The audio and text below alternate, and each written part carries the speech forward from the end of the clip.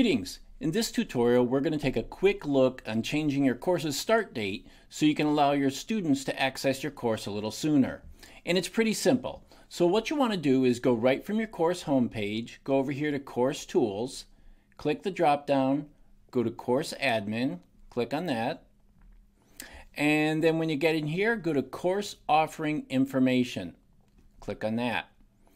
And this will bring you to this settings table. So you just scroll down as you go through things. You want to A, make sure that the course is active, and then B, change this set start date. Now your course will probably have a fixed start date in here for whenever the official beginning of classes are.